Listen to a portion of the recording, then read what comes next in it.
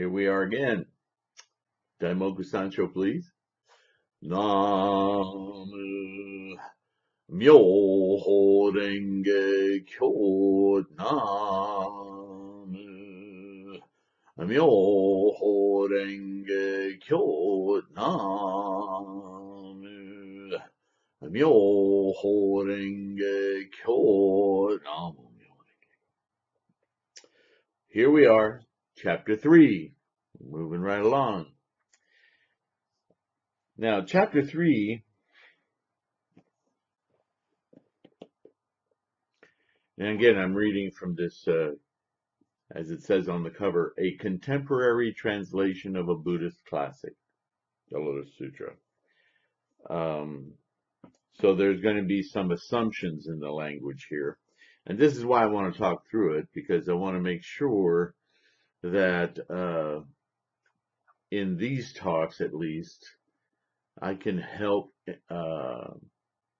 or I can lend some depth of clarity to make this text, no matter how it's translated, more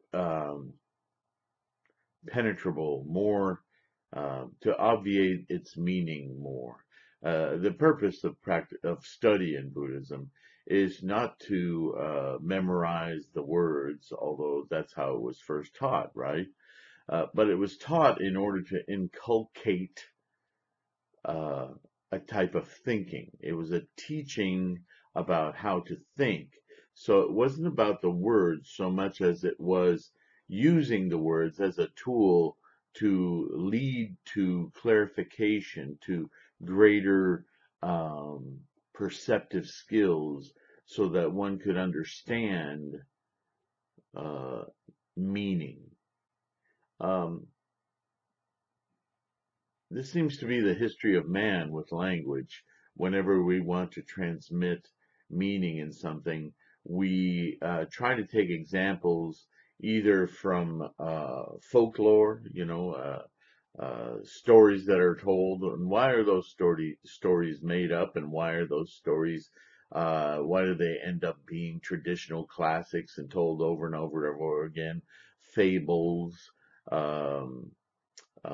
this kind of thing, analogies, because our human condition, samsara, and I talked about this before, our mind of distinctions, our human minds like to make patterns, because by pattern identification, there's that word again, identification, by pattern identification, we derive meaning, we derive a sense of knowing, which you might call knowledge.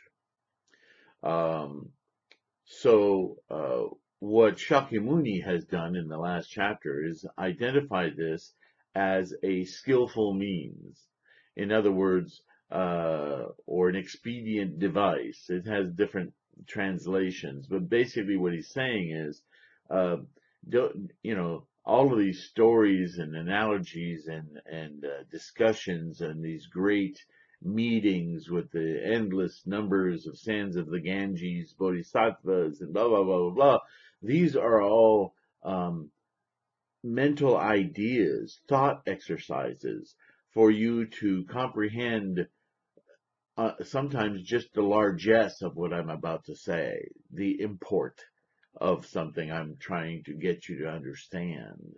In other cases, they're complete story fabrications or folklore that you're all familiar with, and I'm going to use them in order to explore a type of understanding, a type of experiential understanding, what is sometimes called morality, a good versus evil kind of thing, to be about, how we set about relating to one another, how we identify and create patterns for ourselves. Because now, this is more now we're dealing into the mental process, trying to get you to look inward at what's going on in your mind, rather than simply using your mind to identify more stuff. This is a bit of a conundrum in Buddhism because the words, the creation of language is all about manipulating our perception of what we identify, samsara. So the words have in them identification. Basically, that's what words are.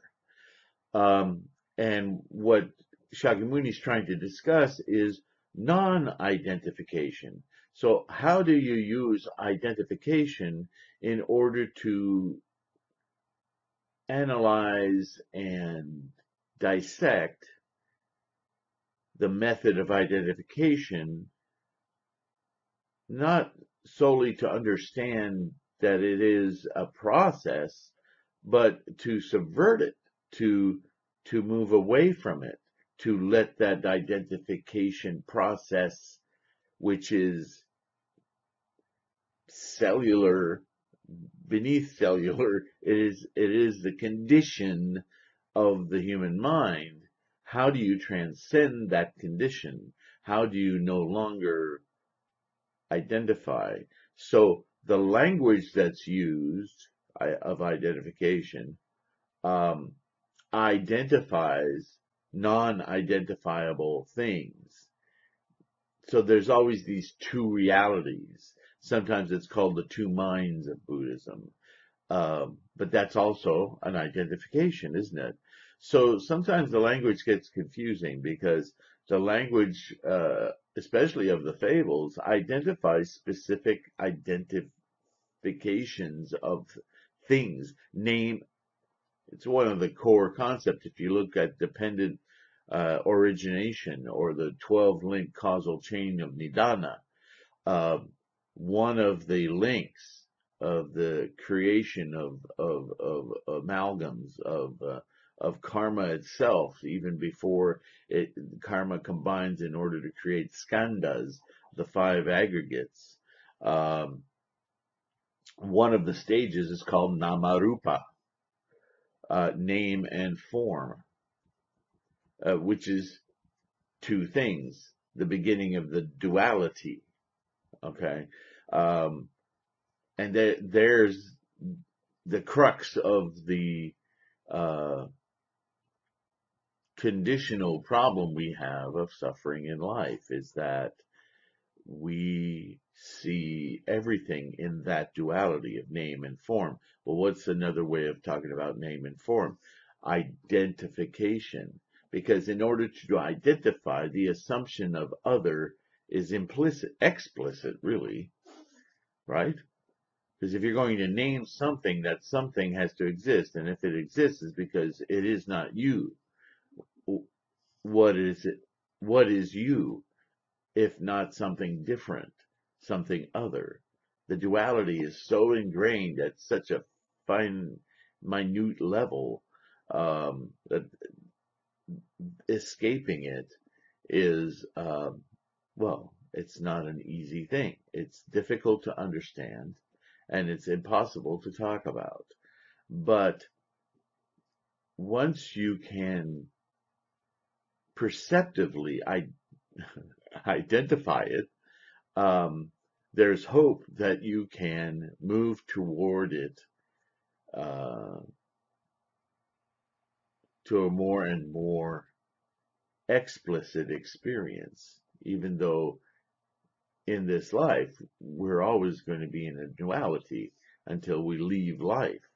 But that's a slippery slope, because if you don't get it correctly, you might get the impression that the only way to attain enlightenment is to leave this life. And again, that duality plays in those words, because you could say, well, yeah, that's right, you have to leave this life. What do we mean when we say leave this life? We don't mean leave this life by dying. What we mean is leave this life of perception of this life, and see this life as an undifferentiated amazing process. And so I keep coming back to other words like attitude, insight. And insight is actually a word that's used a lot in the perfection of wisdom, in Mahayana teaching, in Hinayana teaching. It's just that what we attach those words to is a function of how deeply we understand their meaning. And this is the whole effort, practice, difficulty of Buddhism. Okay? So I say all of this because you have to imagine that 2,600 years ago, when people heard that second chapter, a lot of people only heard it. See, the Buddha traveled in his teaching life all over India, north and south. It's a very big country. And the only way these teachings were transmitted was verbally. So there was an entourage that followed him. Some of them didn't follow him throughout his entire life. Some of them left after they had learned a certain amount, or I was going to say recited, but memorized a certain amount, and took those teachings and went out into the world, into other parts of India and so forth, to recite what they had memorized. And so a great many people learned Shakyamuni Buddha's teachings, second hand, third hand, fourth hand, and once they became well versed in those sermons, it may have been a great deal of time passed before another monk traveling who had been following or rejoined and learned new sermons came into their lives to teach them the next step in understanding what Shakyamuni was teaching, or they may never have gotten any more information. So they would have thought, this is it. This is what I have to work with. Now, by what Shakyamuni just finished saying in the second chapter, he has been teaching the same truth all along. So yeah, they could eventually, with what they know, attain enlightenment. But it's going to be very difficult given the information they've been given. Think about mathematics. All of us remember some level of mathematics. So if you went to school, even if you didn't go to school, somebody tried to teach you some math. Mathematics is very basic.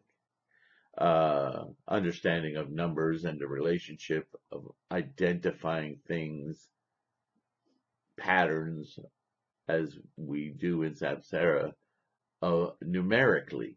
It's like another language. It's just, okay. And you may remember when you started working with fractions, and then there was this wonderful theory called cancellation, and we used it in division and multiplication all the time. When this number is there and that number is also there, then they cancel each other out. And then at some point in your math learning, you may have gotten to a little bit more advanced math. Maybe it was in geometry, maybe it was in algebra, and fractions show up again. Especially in algebra, but now not only with numbers, but with letters, placeholders.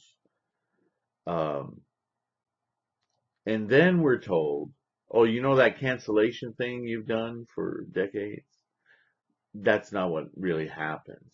There's a property known as means extremes, and what happens is when you have, in multiplication and division only, when these numbers occur above and below the line, they create a fraction that's equal to 1 over 1, or themselves repeated, really. So in an equation, they end up forming the number 1, and in multiplication or division, that really functions as just a repetition of what's already there. It doesn't change anything. Well, that's a very different kind of thinking than cancellation, which implies disappears or annihilates itself. Well, that's not what happens. It just becomes completely inert. Um, that's different than cancellation, right? Um, so this is what happens as the Buddha is moving through his teaching life. Shakyamuni is trying to elevate the consciousness of the students he has in his entourage at the time, and he keeps evolving. And some of those students, they leave and they're not following the next evolution. So when they come back, if they come back, uh, there's a whole new set of stories and fables and teachings delivered that expand their thinking. But by this time, other people who are learning Buddhism don't have this new information. So what I'm trying to point out is that even for those students who are following it and migrating with Shakyamuni as he teaches, um, and even more so to those who leave to spread the teaching and either rejoin or just continue with what they know, waiting for other students to come to them to elevate them, there's kind of a segmentation of understanding, if you will. So realizing this, of course, he's Shakyamuni Buddha. He just dropped, and this is why I say he just kind of dropped a bomb on everybody. And we learned about it in the Innumerable Meanings Sutra. Remember, he said, for these 42 or 40 some years I've been teaching, I've not yet expressed the full truth. So you've been following this teacher for 42 years. I mean, you couldn't wait to get out of high school after grade 12. Imagine 42 years of constant study and traveling and repeating these sutras and these sermons, right? And then your teacher says, okay, I've been teaching you this cancellation thing, and now you need to like kind of set that aside, discard your focus on that. And now what I'm going to teach you is what's really going on. Well, a lot of those people, either in the entourage or those who learn about this later, are going to be like, really? Really? Because all of this really works. I'm really learning a lot. It's changed my life. Now you're telling me that I don't understand it, that now you're going to tell me how it works. So that created quite a ripple effect, and he knew it. He knew that a lot of doubt would arise from something like that. So all of this is to preface you for chapter 3, in which he's going to open the chapter with a conversation with Shariputra about this doubt. Now, Shariputra is, at this point, an arhat. He's quite educated and quite experienced in the teachings of Shakyamuni, but he now finds out that what he knows doesn't amount to what he thinks he knows.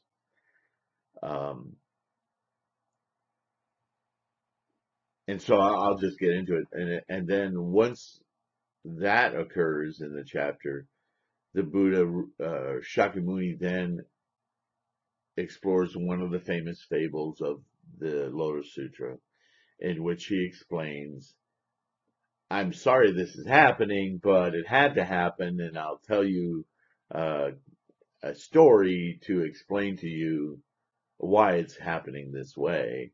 But nonetheless, it's happening, and this story will explain to you how critical it is that this is happening. So hopefully that helps. Here we go. The chapter, oddly enough, is named A Parable. It may have other translations, but this translation, and in many, it's called a parable. But it doesn't start with the parable. It starts with a reason why the parable is necessary in order to once again teach by the use of a parable the meaning of what's now happening, what chapter 2 has caused in a lot of people's minds. It's shaking them up. All right. At that time, Shariputra, ecstatic with joy, stood up, put his palms together, reverently looked up at the face of the Honorable One, and said to him, quote, "Hearing this sound of the Dharma from the world-honored one, I am filled with ecstasy, something I have never experienced before." Why?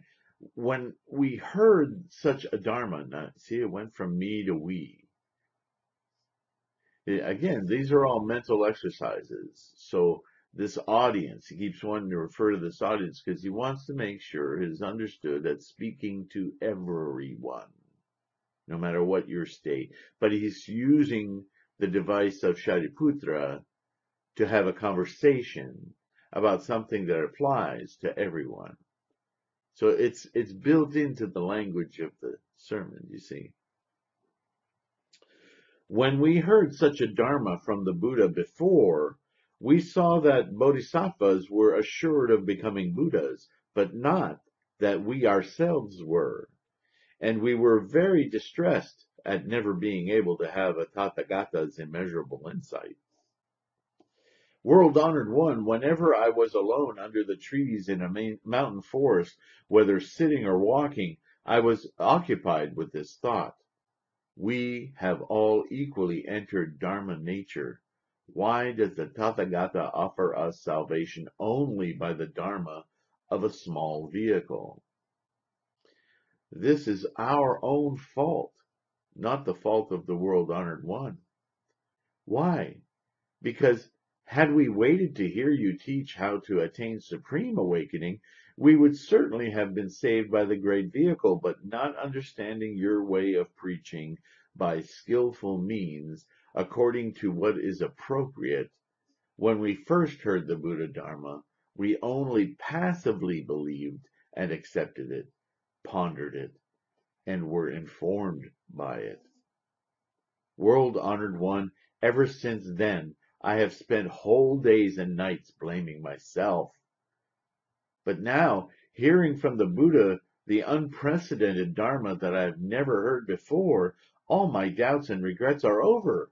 I am mentally and physically at ease and happily at peace. Today, having received my share of the Buddha Dharma, I realize that I really am a child of Buddha, born from the Buddha's mouth and transformed by the Dharma. So he just came to the realization that his Buddha nature is innate and that it's been there all along. And all these devices that he's learned so well were only to get him to understand that point rather than seeing it as some distant goal. There's that duality again, right? At that time, wanting to say what he meant once again, Shariputra spoke in verse. And I'm not going to read it all, but I'll read it some because you'll see how he digs into what he just said. Hearing the voice of this Dharma, now it's disembodied. It's not Shakyamuni, it's not him. It's the voice of this Dharma. So what does Dharma mean, right? It's not just teaching. It's the meat of the teaching. It's the realization, the awakening, the study itself. It's the aha-ness of discovery, right? And it's also that part of discovery that we tend to spend a lot of time exalting the act of discovery, the excitement of discovery, but we don't spend a lot of time thinking that discovery isn't, it may be a new quote-unquote experience for us. But discovery is always about finding something that's been there all along. So that's Dharma. I have something I never had before. See? My heart is full of joy and the whole net of doubt is gone.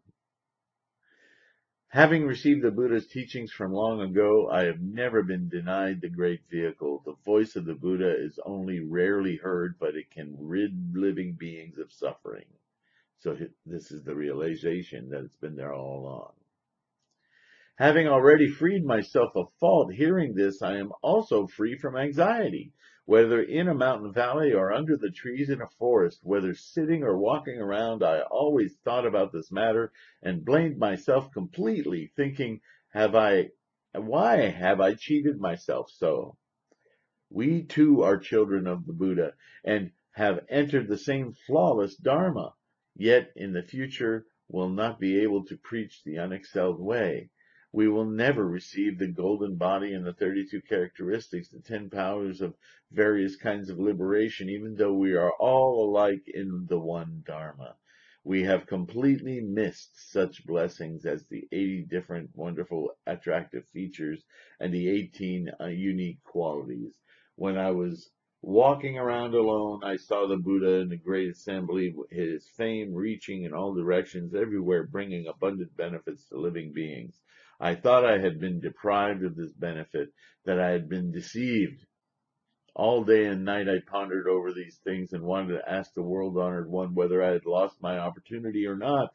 I always saw the world-honored one praising the bodhisattvas, therefore I thought about these things day and night. Because he was a Shravaka, he was a Pratyeka Buddha, he was an Arhat, but he wasn't a Bodhisattva. So how come they get all the merit and I can't?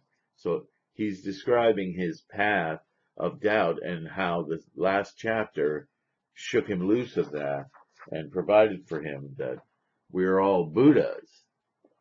And the path of the Bodhisattva is to not only immerse yourself in understanding that, but that to fully understand that is to bring other people along to that realization. Okay. Anyway, at the end of this, he says, I'm confident of becoming a Buddha, respected by human and heavenly beings, turning the unexcelled Dharma wheel, teaching and transforming many bodhisattvas. See, now he gets it. Then the Buddha said to Shariputra, quote, now in this great assembly of human and heavenly beings, mendicants, Brahmins, and others, I say this. In the past, in the presence of 2 trillion Buddhas, for the sake of the unexcelled way, I always taught and transformed you, and throughout long days and nights you have followed me and accepted my teaching. Since I used skillful means to guide you, you have been born into my Dharma. Your understanding comes of study and great dedication, determination, conviction. Those are the words that are meaningful to this dialogue, okay? Not faith. Shariputra, in the past I led you to aspire and vow to follow the Buddha way. But now you have entirely forgotten this, and therefore suppose that you have already attained extinction. Now, wanting you to recollect the way that you originally vowed to follow, for all the Shravakas I teach this great vehicle sutra called the lotus flower of the wonderful Dharma, by which bodhisattvas are taught and which Buddhas watch over and keep in mind. Shariputra, in a future life, after innumerable, unlimited, and inconceivable eons, when you have served some 10 million billion Buddhas, maintained the true Dharma, and perfected the way of bodhisattva practice, you will be able to become a Buddha, whose name will be flower-like Tathagata, one worthy of offerings, truly awakened, fully clear in conduct, well gone, understanding the world, unexcelled leader, trainer of men, teacher of heavenly beings and people, Buddha, world-honored one. Your land will be called free of dirt. It will be level and smooth, pure and beautifully decorated, peaceful and prosperous. Both humans and heavenly beings will flourish there. It will have lapis lazuli for its earth. Oops. Sorry. I'm doing this on a laptop, so the battery's running low. So we plug it in. Okay. And we keep going. Sorry about that interruption. One day I'll learn how to do this. Okay. You know, when he says your land will be this, your land, again, this is a mental exercise. So your land, as I'm talking to you, is your worldview, quite simply. It's the way you see the world, the planet, the universe, the other people, the way you identify thingness. All right? We all claim we live in the same world, on the same planet, right? In the same country or whatever. But we individually experienced or experience all of this specifically in our own way. A lot, very, very close similarities, of course, but still the accumulation of our identifications from before birth, they're just filtered. That's samsara. That's this condition, right? And that's what we're trying to transcend to the point where we actually go back to our mind, our pure mind, our mind of undistinctive characteristics that's able to look at all of this distinction with fascination and awe without attachment as a filter, unfiltered reality. Does that make sense? So this is our lands, right? So when we talk about, you'll read some sutras or some commentaries about entering the Buddha land. Well, it's not some foreign place. It's not anywhere else but in your mind. And in your mind, the Buddha of the land is the clarity of unfiltered awareness. Make sense? I hope so. It will have lapis lazuli, and he's describing how wonderful that will be. Using the three vehicles, flower-like Tathagata will teach and transform living beings. Again, what are the three vehicles? Sarvaka, Prajaka Buddha, Bodhisattva. Bodhisattva being the path to the full awakening. It's not that the other paths are now cast away, they're just incomplete. Okay? Shariputra, when that Buddha appears, though it will not be in an evil age, because of his original vow, he will teach the three-vehicle Dharma. His eon will be named, adorned with great treasures. And, sorry, why will it be named this? Because in that land, bodhisattvas will be considered great treasures. Those bodhisattvas will be countless, unlimited, inconceivable in number, beyond computation or comparison, by parable or simile, such as none can comprehend who does not have a Buddha's wisdom. Wherever these bodhisattvas walk, treasured flowers will receive their feet. These bodhisattvas will not have just begun to aspire to awakening, for all of them have planted roots of virtue for a long time.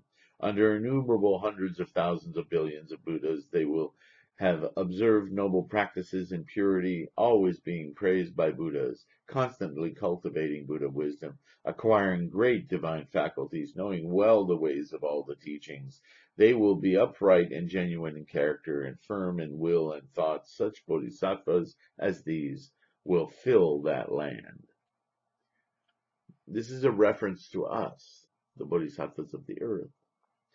Shariputra, the lifetime of flower-light Buddha will be 12 small eons, not counting the time during which he is a prince who has not yet become a Buddha. And the lifetime of people of his land will be 8 small eons. After the 12 small eons, flower-light Tathagata will assure the Bodhisattva full of firmness of his future supreme awakening, and will say to all the monks, this full of firmness Bodhisattva will become the next Buddha, a Tathagata, Arhat, full Buddha. His name will be flowery feet, calmly walking. His Buddha land will be like mine. Shariputra, after the extinction of this flower-like Buddha, the true Dharma will last for 32 small eons, and then the the merely formal Dharma will also last for 32 small eons. Then the world-honored one wanting to restate this teaching spoke in verse. And so he predicts again the future enlightenment of Shariputra, his land. You should rejoice and be glad, is how he ends the verses. When all of the four groups, namely monks, nuns, laymen, and laywomen, and the gods, drank, everybody in attendance at this ceremonial sermon discussion, they saw that Shariputra had received his assurance of supreme awakening from the Buddha. Their hearts overflowed with joy and danced in ecstasy. Each took off the outer robes they were wearing and presented them as offerings to the Buddha. Indra, Devendra, and Brahma, the king of heaven, as well as others, with countless children of heaven, also made offerings to the Buddha with their wonderful heavenly robes, Mandarava and great Mandarava, flowers from heaven, and so on. The heavenly robes they had scattered remained in the sky, whirling around and around them by themselves, with hundreds of billions of kinds of heavenly musical instruments. These heavenly beings made music together in the sky, and raining down numerous flowers from heaven, they spoke these words.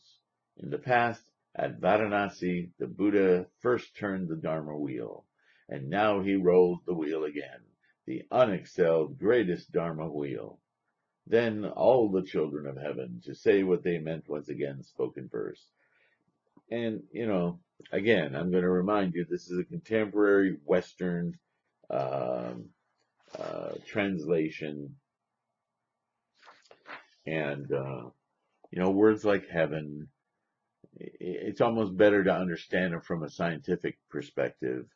Brahma is from the ancient Vedic folklore, was the deification of creation. There's this kind of lore in every world religion. And so heaven, for the Greeks, heavens was just the sky. The stars are in the heavens, right? But every religion mythologizes that into an actual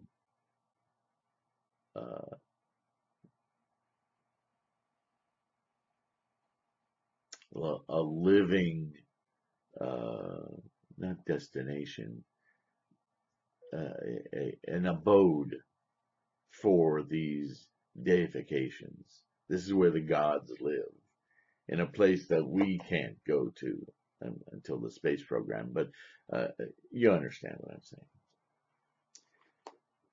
So when things get westernized, they tend to use these ancient references, and they can be misleading. So that's the only reason I bring it up again, is don't think that Buddhism or Shakyamuni's teachings are about deifications and abodes in the skies and so forth. This is a Western man trying to encapsulate the many words of Sanskrit, Pali, and so on into a Westernly accessible dialogue, vernacular.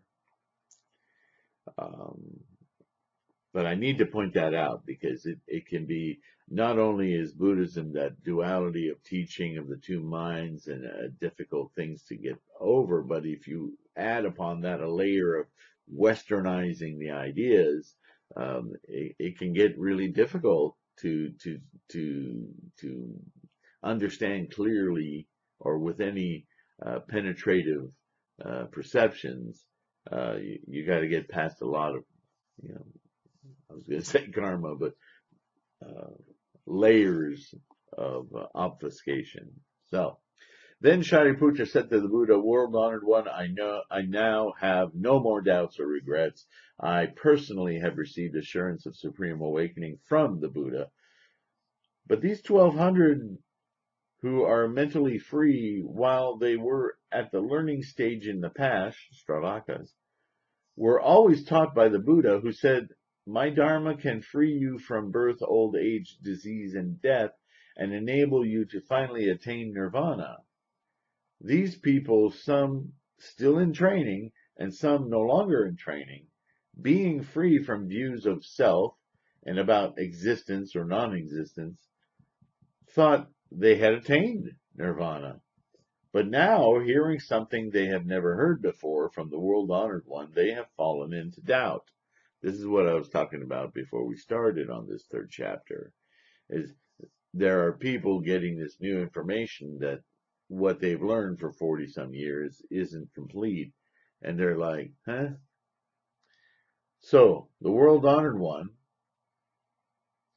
I beg you to give causal explanation to the four groups so that they may be free from doubt and regret. Then the Buddha said to Shariputra, did I not tell you before that when the Buddhas, the world-honored ones, by using causal explanations, parables, and other kinds of expression, teach the Dharma by skillful means, it is all for the purpose of supreme awakening. All these teachings are for the purpose of the transformation of people into bodhisattvas.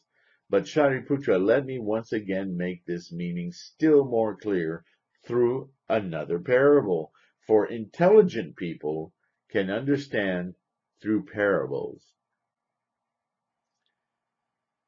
Shariputra, suppose in a village, and here we start with the parable, a village or a city in a certain kingdom, there was a great elder. He had many fields, houses, and servants. His house was large and spacious, but had only one gateway, only one way in or out. Many people lived in the house, 100, 200, or even 500 in all. Big house. Its halls and rooms were old and decaying, its walls crumbling, its pillars rotting at the base, its beams and rafters falling down and dangerous. All over the house at the same moment, fire suddenly broke out, engulfing the house in flames. The children of the elders, say 10, 20, or even 30, were in this house. The elders, seeing this great fire spring up on every side, was very alarmed and thought, though I can get out safely through the flaming gateway, my children are in the burning house, enjoying themselves engrossed in play, without awareness, knowledge, alarm, or fear. Fire is closing in on them. Pain and suffering threaten, but they do not care or become frightened and have no thought of trying to escape. You seeing the analogy forming here? People who are ignorant of the teachings of their own Buddha nature, of their ability to become bodhisattvas and therefore access their full Buddhahood or Buddha nature. He's equating them to these children. The world is falling down around them, but they're so engrossed in their delusions, right? Shariputra, this elder, said to himself, my body and arms are strong. I can wrap the children in some robes and put them on a pallet or bench and carry them out of the house. But then he thought again, this house has only one gateway, and it is narrow and small. My children are young. Knowing nothing as yet of danger, they are absorbed in their play. Probably they will be burned up in the fire. I must tell them why I am alarmed and warn them that the house is burning and that they must get out quickly or be burned up in the fire. In accord with this line of thought, he called to his children, get out quickly, all of you. Although the father was sympathetic and tried to persuade them with kind words, the children, absorbed in their play, were unwilling to believe him. And whether believe him, and were neither alarmed nor frightened. They didn't even think about trying to escape. What's more, they did not understand what he meant by the fire or the house or losing their lives.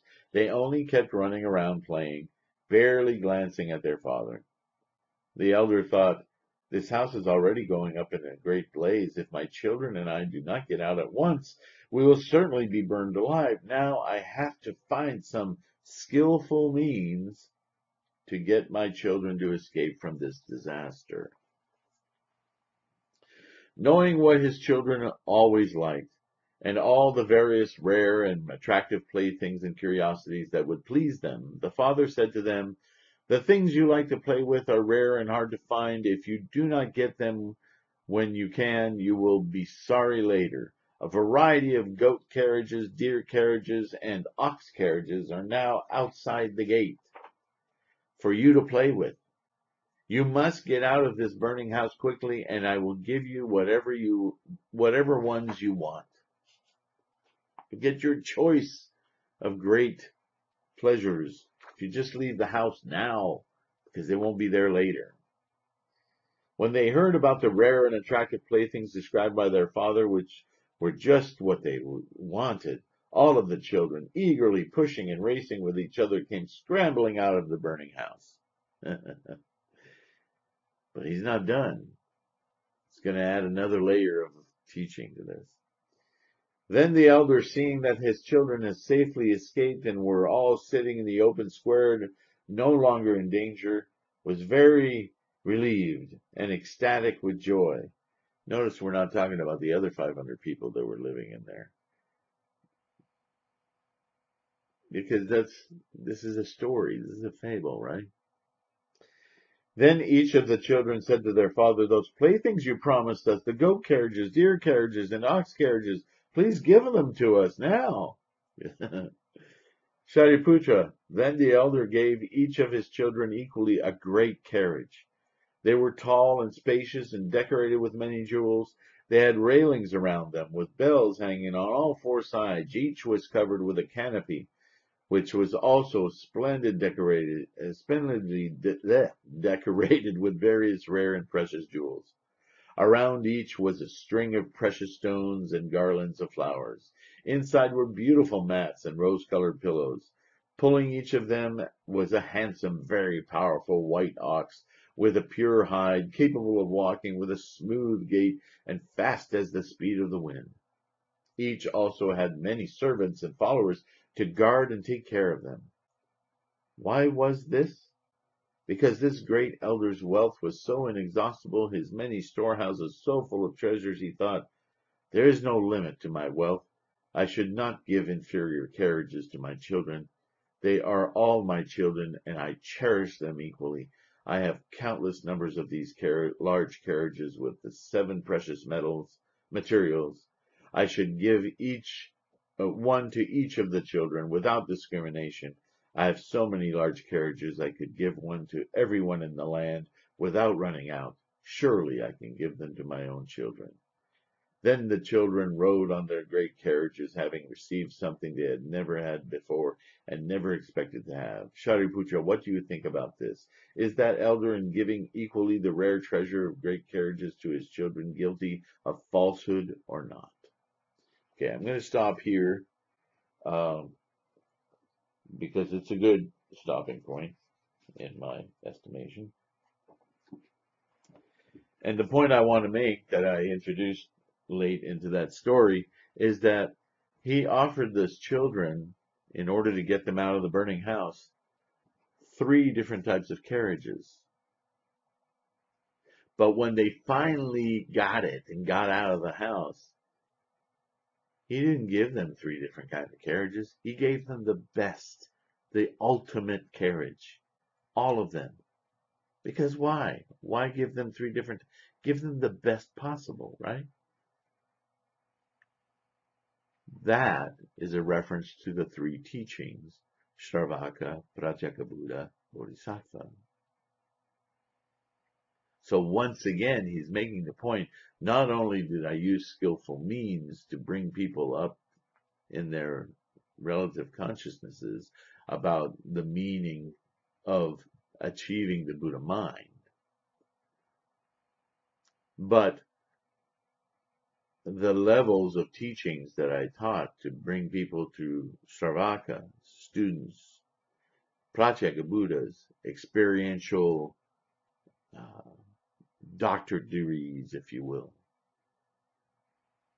and then Bodhisattva, real mentors of the meaning of the teachings. those three vehicles are not three.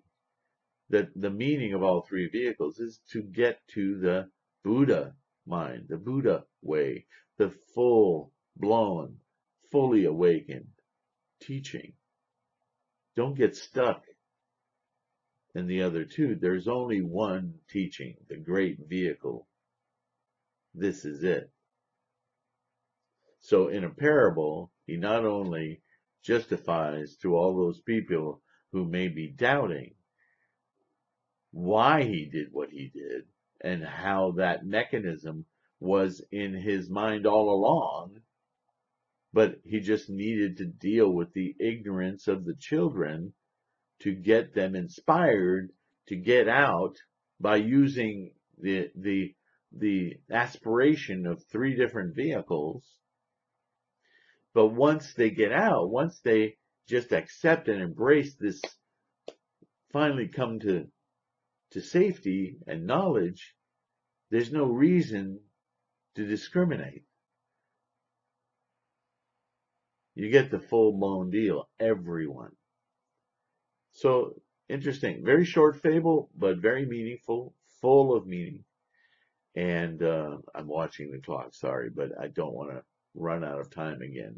That's happened too many times. So, with that, we will continue in the next video.